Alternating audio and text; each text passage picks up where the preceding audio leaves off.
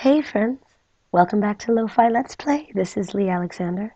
Thanks to the generous backing of our friends on Patreon, I'm able to bring you all new episodes of our vintage gaming Let's Play series. We're with the Apple IIe again, using Apple II Plus emulator. I like to switch versions of Windows Apple emulators, and we've got something special for you today from Penguin Software 1983. The designer of this game is, oh gosh, look at this heart, by the way. Before we continue, look at the animated dragon flames. Sorry about the strobe effects here, friends, for those who are sensitive to flashing lights. Promise there won't be any more in the game today, but we have this fabulous scantily clad hero, this maiden that he seems to be protecting, and this dapper penguin in a top hat, representing the publisher, Penguin Software. The designer of this game is one Mr. Dallas Snell, who has the unique distinction of going on to co-found Origin Systems with Mr. Richard Garriott. So Dallas Snell is a great veteran of the games industry, and as far as I understand, this was the first game that he designed. So let the quest begin. We are starting off in this really amazing throne room. As you can see here, now the stage is set. Let the quest be told. We have a kneeling supplicant, a bored man wielding something or other, a giant warrior and his clinging sort of maiden friend, a royal woman, and someone who looks like a king. I think this art is fabulous. And one interesting thing about this game is that initially the graphics were considered too adult, and the developers were asked to tone it down. I learned this from reading the Penguin Software / Polarware archive. But actually, this was the only Penguin Software game to be reviewed in Playboy magazine, if my information is correct. And so I guess maybe there are some media benefits for putting scantily clad people in your games in this manner. So the stage is set. There's a lot of text here, friends, but hopefully if I read it to you, you won't find it too boring. Our story is of a time long ago and a place far away. It's a tale of kings and knights and sorcerers and dragons, a tale that is never repeated, no matter how often it is told. A tale that you, my friend, shall determine how is to unfold. Wow, friends, that's practically Shakespearean, isn't it? Your story begins in the kingdom of Balema. King Galt has granted an audience to a young noblewoman from a southwestern province. The king is seated upon the throne, so now it's beginning to explain some of the people that we saw in that fabulous artwork. His favorite mistress is by his side. Gorn, the king's champion, lounges arrogantly by the king's other side. Being a mere advisor, and a new one at that, you take your place among the other court nobles and listen with interest to the discussion in progress. The king says, "Rise, Lady Diana. You can talk much better without the palace floor marring your knees." I agree. Um, you were saying, so Diana says, "Please forgive my people, my lord, for 'tis not their fault. They cannot pay their taxes this season." Wow, I wonder if I can take a page out of Lady Diana's strategy book. Being a freelancer is quite difficult, friends. Our lands lay in ruin, our harvests are burned, and our villages ravaged. And the king asks the cause of the calamity. "It is a dragon, a demon-spawned nightmare from the depths of hell. My people can hardly feed myself. She begs for mercy. I offer myself." Wow, saucy, in exchange for mercy. The king says, "Begone with you, Lady Diana, back to your people. I need you not. And tell your people that Gorn, the king's champion, will soon be on his way to rid my kingdom of this hell-bred thorn." So even though King Galt is saucy and a bit thirsty, he does have the best interest of his people at heart. Turns and hands Gorn a bag of gold. "Take this gold and outfit yourself for the quest, and take yon new advisor." That's us, friends. "Heed his word closely. He comes with the highest recommendations. Now be off." Gorn glares in our direction and says, "And your finest suggestion, most revered advisor." Now, from the get-go, this is a really cool premise. It's only 1983, and already Mr. Dallas Snell, the designer, has conceived of the parser as a sort of physical champion, a physical warrior with a sword that we, the new and unproven advisor will be forced to communicate with. And now, most adventure games of the 1980s, now let's look again at this wonderful illustration. Here's the king, here's his favorite mistress, here's Lady Diana, here's Gorn, and apparently some lady that likes to hang out with Gorn, and maybe this is us, the yon new advisor. But I often speak when we do lo-fi Let's Plays about the fact that we're in a battle of wits with a blunt and crude parser, and the great innovation that I think this game, The Quest, copyright 1983, Penguin Software, has done is that it has personified the parser as a kind of a different person from us, a person who has different strengths than us, and a person that we will probably need to figure out how to get along with. I think that's quite clever. So when you press enter, the image tends to go away. You can read any sort of historical texts. And up top, we see this white bar that volunteers us visible exits. And where appropriate, it will volunteer us visible items. Because this parser is extremely crude, there's not even a lot of look or talk or other commands available, or where, or other things that we might see in appropriate contemporaries. Being able to see what is visible and what is possible really gives us some ideal constraints, and we know what we can and can't do. Gorn turns quickly and leaves through the heavy oak door in the north wall. Hurrying behind him, you get your first close-up view of the king's champion. He's huge. Best stay on his good side. And again, knowing that Gorn is a sort of personification of this game's text parser makes the physical descriptions and his actions and his language and his personality that much more charming, doesn't it, friends? After a quick circuit through the maze-like castle halls, you finally reach the provisioners. There is a list fastened to the countertop. The provisioner says, "Hail, Gorn, what can I do for ye today?" Obviously, the provisioner knows Gorn, but we're persona non grata to him. But we can ask Gorn to read the price list. So here are all the supplies that any intrepid adventurer might desire, and what they cost. And if we were to ask for our inventory, which, friends, I always recommend, a good starting move, any adventure game, is to find out what, if anything, you already come equipped with. The king has given us 150 gold sovereigns. I think that's pretty generous. That's surely enough to buy all. Slow it down. I can't keep the ticket straight. So the game is going to ask us to purchase our provisions one item at a time by cartograph, which is, of course, a map. Please bear with me, as there's a lot of things here, and I find it sometimes difficult to talk and type different words at the same time. We're going to buy a water skin, which is going to be crucial to our adventure. So now, there's a lot of interesting design reasons why the game might require us to buy the things one item at a time. Buy a lantern, buy an oil skin.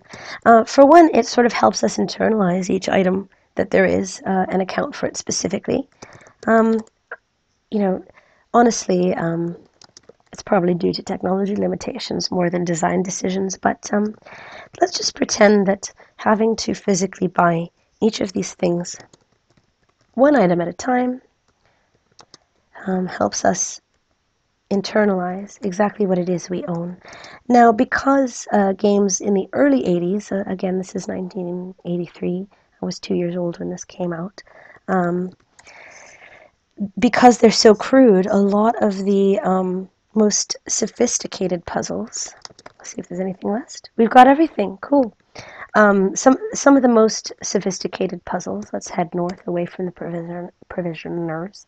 Some of the more sophisticated puzzles were about inventory management, about map making, about understanding the items that you had, and the precise allocation of resources. A lot of these games would not be forgiving if you used the wrong item in the wrong place at the wrong time, or if you entered certain areas without the right item. So here we are in front of the castle. One of the main reasons I wanted to show you friends this game is that because the art was so ahead of its time. This game is only about 2 years on from Escape from Rungastan, which you and I played together last week, which had incredibly crude stick figures, and yet here we have this sort of amazing portraiture. A large time-worn castle, surrounded by a stagnant, stench-ridden moat, stands just to the south. The road continues north to the horizon, so let's continue north, friends. So as we set off on our adventure, why don't we try, so the road continues endlessly, or so it seems, to the north. Far to the south, the hazy outline of castle spires rise above the landscape. This game, the quest, is quite prosaic, isn't it, relative to the terseness of some of the games that we often play here on Lo-Fi Let's Play. I find this one kind of poignant and lavish. Let's read our map, our cartograph. And this is one of my favorite computer game maps ever. Look at it rendering slowly. Um, and we see a lot of the roads in the ways that they fit together. We see something that looks like a forest. We see three unidentifiable kind of orange spots with stick figures at it. At the minute, we don't really know what any of this means, do we? But the beautiful thing about this game is that the more you traverse this world and its kind of geography and the way that the pieces kind of stick together, the more this map will, I promise, start to make sense and be useful.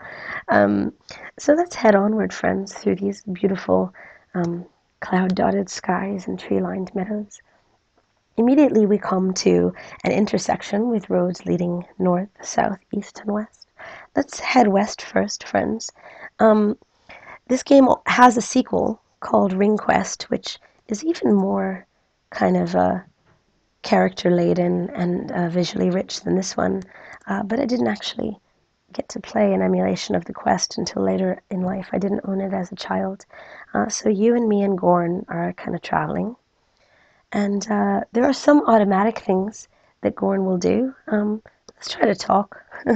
Gorn will reply, unlike a certain advisor, the royal champion is not famous for an elevated level of verbal proficiency.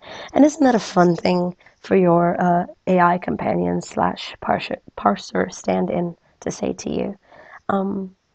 It's kind of, as I often talk about the way that parsers make fun of the player or intentionally frustrate or mock the player, and I like this, that it teases you here for the very thing that you're meant to be good at. Hermit's Cave, keep out. Road winds gently through rolling hills. We can read the sign. Gorn says, "What's the matter? Art thou blind?" Because we can clearly read it. Let's head this way. So you see what Gorn has done just now. He's drank from a flask. One of the few time mechanics in this game is that our water skin is limited, and if we are to strand Gorn without a source of water, we can get a game over. So one of the things we have to be conscientious of is how often Gorn drinks the water and whether he reports that it is empty. We'll need to be beside bodies of fresh water at that point to fill the water skin. The road narrows to a path until it ends abruptly at a mouth of a cave. If we look at the visible exits, we can see that east is probably a safe bet should we want to enter the cave. Look at this wonderful illustration of this beautiful medieval hermit. A small old man stops you at the cave entrance. That's far enough. What business have ye here? Give 1 gold. Beware neighboring kingdoms. So it looks like at certain levels of payment, the hermit will give us different hints. Let's just give gold. Treasure abounds on the southern islands. Wonder how much gold we've given. Ha! Dragons can be caught if one approaches close enough to pour salt on their tails. So it looks like this is you could pay the hermit for some hints. I'm going to hang on to our sovereigns for now, friends. Because I'm hoping that we can use our adventuring skills to replace the hermit's advisory capacity. But it's a good start being able to meet someone who wants to give us advice, don't you think, friends? So let's continue on. Most of the areas in this game are sort of blue skies and meadow paths like this. Gorn points to the deep impressions left in the ground by his boots. Water is slowly seeping up into them. So again, if you sort of learn the language of adventure games, you start to look for appropriate signals in the prose. Obviously, there is a body of water near us, but because the water is slowly seeping up, that doesn't sound pleasant. It sounds a bit perilous, doesn't it? So let's look at our cartograph again. Do we see anything that looks like a... I wonder if this could be the Hermit's Cave. Maybe we've headed in this direction. Maybe we're this way. It's really hard to tell just now. But that's one of the things we're going to be trying to do, is figure out what kind of... Ooh, this is one of my favorite parts of the games, friend. It has a really vivid illustration. We've got pink and green and white and brown. All conjures an image of the edge of a swamp. The walking has become extremely difficult as your feet sink in the mire with every step. There appears to be a human skeleton hanging on a large tree trunk to the south. So, anytime you encounter a swamp or a quicksand or anything like that, generally beneficial to save the game. I'm using a traditional save method here, but luckily this Apple II emulator does have an automatic save state generator that you can create using the F11 keys. I'm just taking the traditional mode here with you for authenticity's sake, friends. So let's go and investigate this skeleton. I love how the render draws it really slowly. We see a grinning skeleton, and then Gorn points warily at a large jeweled ring on its bony finger. Dare we take the ring, friends? Happy Halloween! It's coming up. Everyone likes skeletons this time of year. Let's take the ring. And interestingly, it is erased from the photograph, which I think is quite sophisticated for 1983. Gorn thinks the skeleton is not worth looking at, so let's leave. And should we continue to persist through this frightening swamp, let's see what else we can find. We see some planks nailed to the tree that read, "Last chance, go back." We see this violet python strung around the trunk of the tree. Foul-smelling gases swirl upwards from the swamp. A large snake lies leisurely coiled around a tree overhead. Can we talk to the snake? No. For now, friends, I think passing under the snake and disobeying these signs that say to go back would be unwise at this level of the adventure. As you can see here, Gorn drinks from the flask, then passes it to you. So no matter how much we might like to conserve water, Gorn and I are going to consume water at a fairly steady rate every few turns or so. So it might be good if we could find a water source pretty soon. I'm going to continue following this path, forward through the hills. So a few sparse trees are visible to the west, but however, we can't go west. This is represented by Gorn telling us, "I don't want to go that way," which is a funny way of dealing with sort of the invisible walls of the game. If we read the map, where might we be where there is a swamp nearby, but some trees to the west? It's tough to tell. Still working this out, friends. Let's continue onward. So again, one of the primary challenges of this particular game is mapping and inventory management, but rarely do we see simple mapping and inventory management games illustrated this lavishly. I'm going to continue on west. The east-west road doesn't look well-traveled. Something to the west is reflecting sunlight, a body of water perhaps. So note the difference. Even though the graphics for this road were exactly the same as the graphics for the road that led to the swamp, the prose differentiates. This one tells us that there's some probably good water this way and not a scary swamp. I absolutely love this illustration and the way it slow renders, like a Bob Ross painting. The two different shades of blue, the trees, the reflection on the water, and then the clouds in the sky. Wasn't that beautiful, friends? If you were, I know some people keep Lo-Fi Let's Play open in a separate tab as they go about other activities, but I highly recommend going back and looking at this again if you can. This is one of my favorite pieces of art in the whole game. Your progress halts at the shore of a sparkling blue lake. An old weather-beaten sign is lying by the water's edge. The sign says, some of the letters are worn off, but you can still barely make out, a sort of missing cryptic quote. Maybe it could say, "Cast on a line to fish," or something else to do with swimming. But I'm sure the sign is a warning. I would reckon it's not a good idea for us to attempt to swim at the minute. I'm going to try to do that before we call an end to today. But for now, let's continue to travel, see what else this land has to offer. Are you folks building a mental map so far, as I am? It's kind of fun when you're using only 4 cardinal directions. Oh, we forgot to fill the flask, actually. We've drank from the flask a few times, so I'm going to really quickly return to the lake. If I am indeed correct about returning to the lake, we can just really simply fill the flask. It's a good idea to make sure that Gorn never has to go without water, and that we don't ever have to go without water. Let's fill the flask. Flask is filled. Oh, we can go north. Let's see. What is all this? Wow, I've actually not been this way. The forest to the east is too dense for passage. There must be some sort of clearing to the south, for the trees are less dense. So we can go north, south, and west. What about west, friends? Another wood. Amazing. The trees don't seem quite as dense to the north and west. Let's try the west. We found a road through the woods, friends. Amazing. The road runs north and south through the trees. How about south? Every time I play this game, I discover a new area of the map. The forest grows right up to the edge of the road.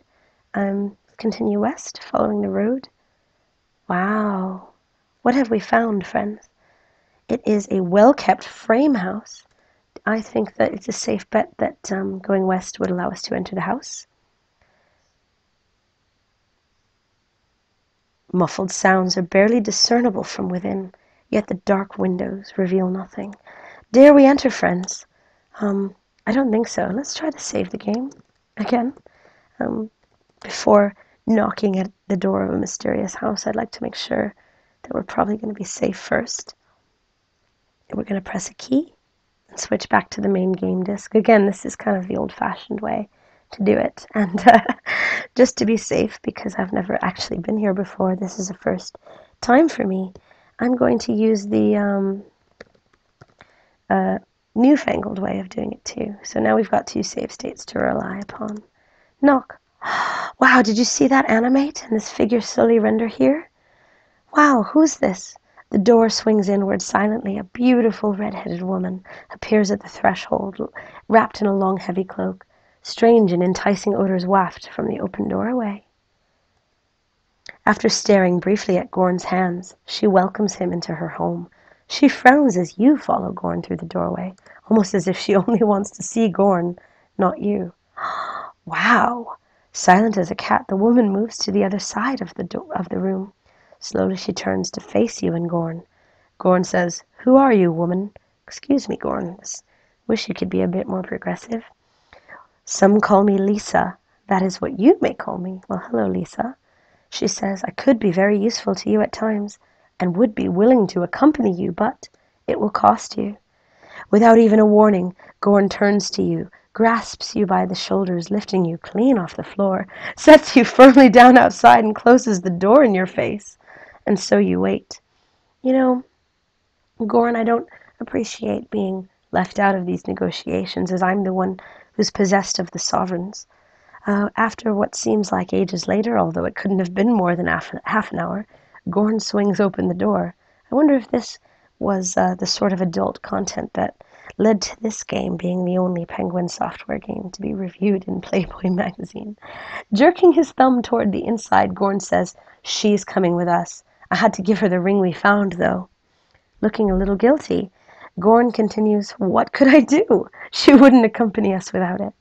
In less time than it takes to spell platitudinarianism, you, Gorn, and your new companion, the beautiful Lisa, are outside of Lisa's house and ready to go. Awesome. Wow, friends. Even though I've played this game several times, over and over, I've even done, or attempted to do, a few different recordings of this game for your benefit. This is the first time I've actually successfully recruited the Sorceress Lisa, so it just goes to show that even experts like me, friends, can make new discoveries so long as you're with me. I'm so happy that you're here for this. So let's continue. You, me, and Lisa. Continuing onward. south. A slow wind moans softly through the treetops. The forest doesn't seem so dense to the north. Let's continue south again. This is new as well, isn't it, friends? Due west are some crumbled ruins surrounded by dense vegetation. The remnants suggest a once great civilization. Interesting. Let's do a save. We can go north, east, or west. Let's go west. And visit these ruins along with our companions Gorn and Lisa. We've gone from being a low-ranking advisor to a important part of an adventuring party, don't you think, friends? Piles of crumbled stone lay heaped about the floor. Sunlight trickles in from numerous holes in the roof. Gorn nervously eyes the impenetrable shadows around the ruin walls. Can we trust Lisa, friends? What do you think? So we pursue further into the ruins. This room seems to have been recently occupied. A flight of worn stairs that look centuries old lead down into utter darkness. What appears? Oh my goodness, look at these little green shapes that are rendering. Suddenly lizard men leap from the shadows and come charging toward you. In a blur of speed, Gorn unsheaths his sword and prepares to meet the challenge. What's it to be, chief? Run or fight? The lizard men halt their forward rush as Lisa's ornate staff begins to glow brightly. The light thickens until it becomes a horrendous fireball that launches itself at the lizard men, obliterating them completely. Wow, friends, I think it was a good idea to bring Lisa along. And there is a sword visible. Let's take the sword. We have a new sword, and the word Dragonbane is inscribed. Wow, we even get a great illustration of Gorn, our companion and parser, wielding the sword. Isn't this fascinating, friends? I'm having a wonderful time.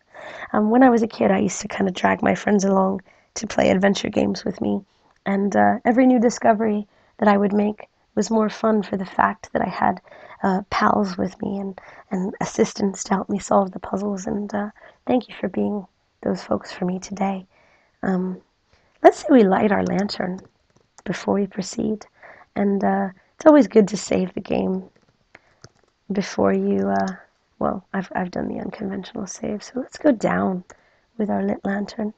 Suddenly the ground begins to tremble, and a great rumbling voice saith, "Please turneth thy diskette over." And thanks to the magic of emulation, we can do that. I think it's kind of funny that Mr. Dallas Snell chose to give his parser the voice of a barbarian warrior champion, and the voice of the system itself a sort of supernatural godly tone. We've turned our disc over, and now we find ourselves a dark tunnel passage that stretches to the west. Wow, look at this, is amazing. It continues on straight, which would mean that we continue to go west. Continuing on through the darkness. Wow. I wonder what the, oh no. Gorn drinks from the flask and passes it to Lisa, who drinks, and she passes it to you. So now we have even more companions to support with a single flask. That seems to make it only more urgent that we find a water source as we persist through this perilous and long tunnel.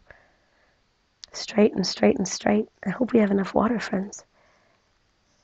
We've gone from finding a magical sword to recruiting a new companion to persisting straight through a dark and mysterious tunnel. Really concerned, aren't you? Although the graphics are varying slightly, so it's safe to assume that we're not stuck in a maze. Oh, more drinking out of the flask. Do you think we should turn back, friends? We find ourselves at an interesting decision point, don't we?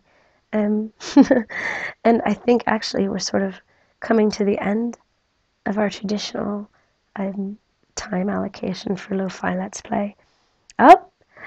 And right when all seemed lost, the tunnel makes a sharp turn to the right, so let's follow it around.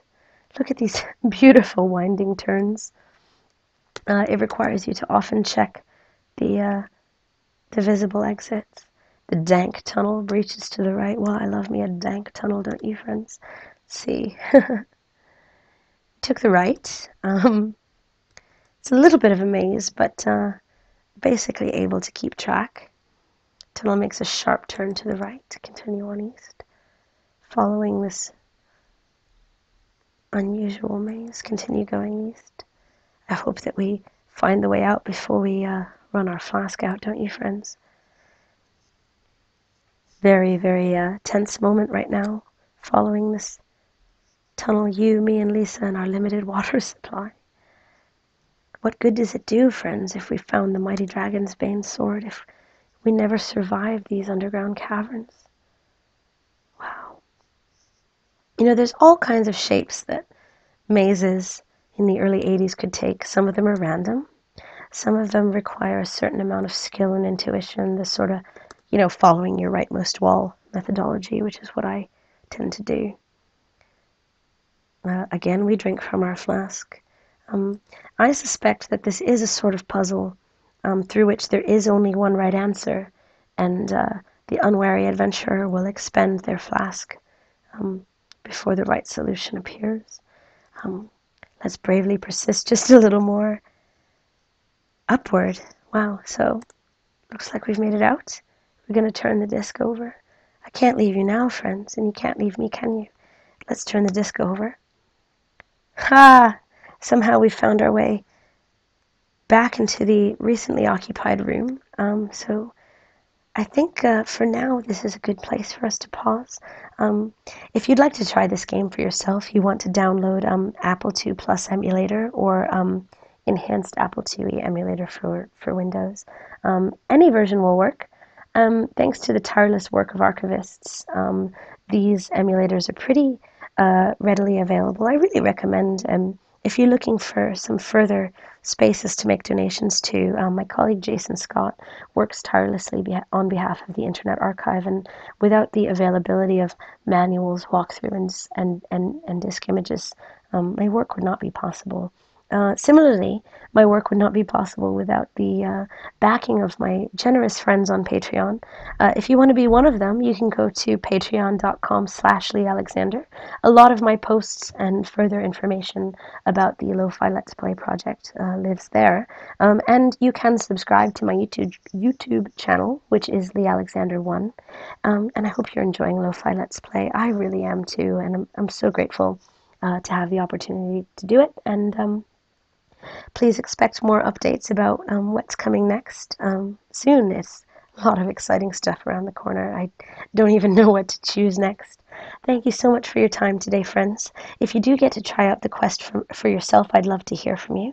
It's leealexander1@gmail.com or at my Twitter, which is @leealexander. Thank you so much, friends, and hope you are having wonderful adventures yourselves this time of year. Bye-bye.